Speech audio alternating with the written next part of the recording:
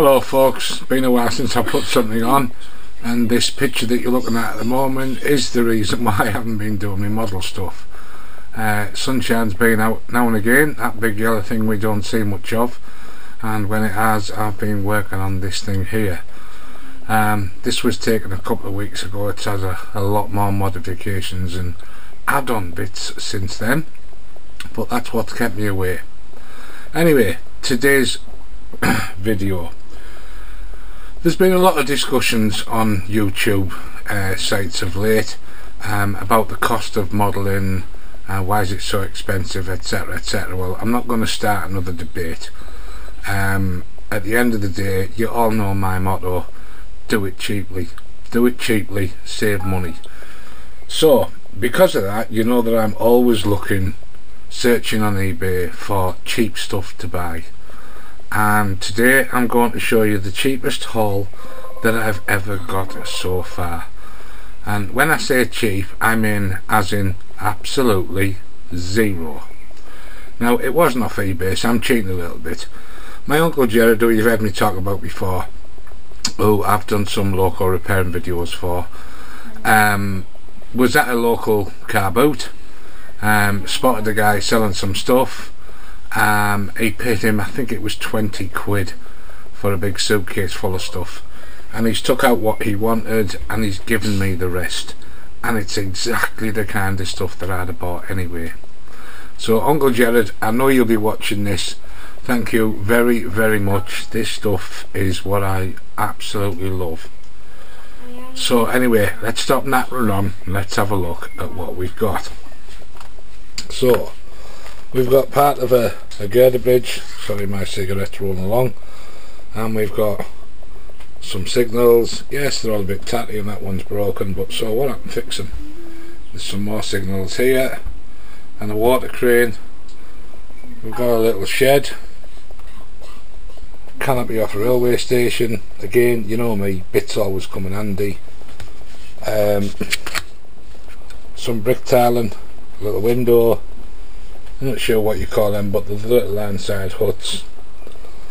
And if anybody would like to tell me what this is, or what they think this is, that would be very helpful. It looks like it's maybe off some kind of model, like as in a truck, or I don't know, but anyway, if anyone has an idea, give us a shout. So we've got over there another goods station. Well, as you all know, I've already done one of those, so don't know where I'm going with that thing yet, but I'm sure I'll come up with something. Body shell off a loco, top half of a Saxo salt wagon, top half of a Shell tanker. I have some of those, but with all the chassis and stuff. Top half of a tender, part of an old thing there. Now this thing I'm going to show you next is the most weirdest one. In fact, let me just move it so I can get a better shot of it. Now this thing, really like, but the problem is it's very, very American, and I'll show you what I mean. Now look at this. With all this timber slatting on here, and the timber slatting on there, and the fact that it's got holes in it and what have you, let me just spin it around. You can see what I mean. It's got a broken roof on it, so it's very Americanized, but in actual fact what it is if you look in there, this is a hopper that feeds out under there, so you can have wagons rolling in and filling up. So I'm going to use it, but I think I've got to make it look a little more British. So I'll be doing some research online and seeing what I can find that matches up with it. It's almost a shame to do something with it, but it's as I say, to me, I know I've got a couple of American subscribers. You might look at this and think, yeah, that's brilliant for an old kind of, you know, maybe 1800s type of railway with the big old steam engines and the cow catchers on the front, and that's what this strikes me as. but unfortunately mine's not American, it's British. I've got to make it look British, which is almost a shame, but I can't live with it like that. So anyway, there you go, that's that. And then we've got a lid off a box fan, always comes in handy. A newsagents, well, I not long ago got one similar to this in a cheap haul of Pico stuff that was all brand new that I paid next to nothing for. So this one will go on the other side of my main platform. I've got some kind of a, I don't know what you want to call it, a farm building if you like, and then we've got this one that sits next to it. Now this one has been handmade, as you can see, fairly solid wooden walls.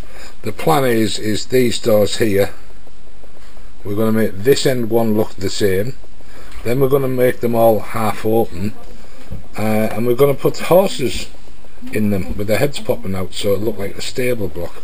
I'm not even sure where I'm going to put it on my layout yet, but I think it would look good. And that comes off a Hornby engine shed, which I'm short of one, so it's obviously coming off there and I'll get used. We've got this building, flat topped, looks like a house, but in actual fact, turn it around, it's a shop. Now again, it looks very American. The whole flat roof and the balcony just screams Americana. Can't do that with me. So we're going to put an apex roof on it, and all those slatted windows I'm probably going to cut on the little ones here. I'll leave that top one and cut the other two out so it looks like a top opener, and on these I might leave a middle bar in and remove the rest and re-plastic it and what have you. Back down here we have this, no idea what it is, but I'll find a use for it. We've got a little cabin, and what I really like is this on the side, a little barrel and a pipe that looks like it's collecting rainwater. Thought that was a fantastic idea. I've got a conflat, which obviously needs a lot of work. I'm guessing, let me just look inside. No, there's no markings. I'm guessing it's a Hornby Dublo. It's cast metal. It's got quite a bad fracture in it there, so I'm guessing that'll be a old Hornby Dublo model.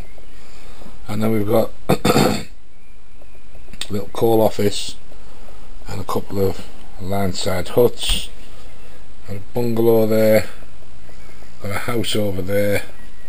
We've got this, which is a make, I can't know what it is, but I can't remember it. Lovely little bungalow, but that cast thing on the bottom of it, let me just bring it over so you can see. I'm guessing that that's supposed to be a pool or a pond. It's bloody awful. So I'm going to cut that off the bottom of that and get rid of it. And then up here we've got 1, 2, 3, 4 Georgian houses, one thatched. So Mr. Fulston, let's have a look at your little model again. I might have a mini version of a Mr. Fulston's house on my railway, just for a laugh. But they're all going to get done up. And then one thing that I've been looking at, so I was really pleased about this, sorry I'm in the dark, is that I've been looking at getting a little church, and Uncle Jed gave me this one. Now it's got no roof in, so we'll deal with that, and it's missing some of its glazing here, but again I'll figure something out. I might get some clear plastic and paint different colours on it and then stick it on the back and see what it looks like. But it's going to get repainted up and what have you. And I was discussing with one of my daughters the other day. She said it hasn't got a bell, and I was thinking about getting a little speaker that we could put inside it, and on the press of a button it'll play the sound of real church bells. I think that would be quite cool, that. So yeah, that's going to get completely recovered. And then the last thing, bear with me folks, sorry because I'm doing this late on it in the day and it's getting a little dark, is this. It's some kind of a goods platform delivery. I really don't know what it is. There's not even, as you can see, there's not even a name. underneath it, so I have no idea who makes this thing. But you've got a little run up there, steps. It's missing, it's got 5 of these green pillars, it needs 6. So I'm just going to space them out so there's one on each corner. I think that'll be sufficient. What I'm going to do with this, I have no idea, but you know me, I don't throw anything away.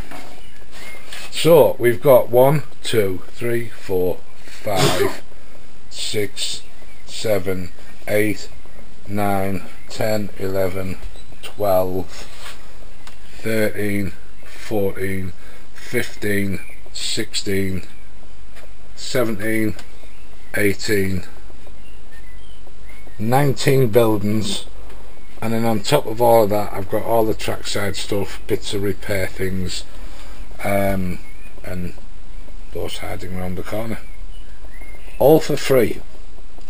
Now, to be honest with you, as I said, my Uncle Jed said he bought this on a car boot sale.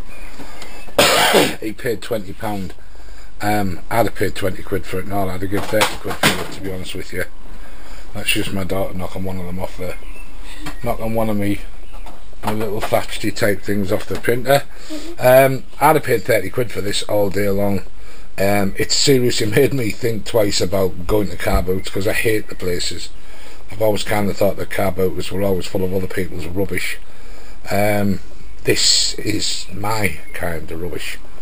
I'm absolutely over the moon with all of this, because I was kind of at an end, other than I think I had a house and a couple of signal boxes left that I'd got in previous hauls. So I was almost at an end with restoring old stuff, and now I've got all of this. So plenty for me to, pardon me, plenty for me to get on with. Once again, thanks Uncle Jed, and I will touch ever so slightly on the whole why a model railway is so expensive scenario. It doesn't have to be. I keep saying this, and I'll say it again and again and again. At the end of the day, this hobby has a notoriety of being expensive. I bought a railway magazine a few weeks ago, and my local newsagent, he went, "Oh, that's an expensive hobby." No, it isn't. Yes, it can be, and if that's what you want to do and you want to spend all that big money, then that's your thing. I'm not that kind of person. I don't like spending lots of money. I am really, really, honestly over the moon with all of this stuff that I've got here, and even if I'd paid for it myself and I'd paid 20 quid, I'd be still thrilled to bits, because I look at this and think someone was going to get rid of it. If he didn't sell it that day, who knows, he might have gone home and thrown it all in the bin, and that's just a crying shame, because there's nothing really wrong with it. The bulk of every single item is here. Okay, it might be badly decorated, it might have a few dings in it, you know, etc, etc, but it doesn't mean it's ready for the scrapyard.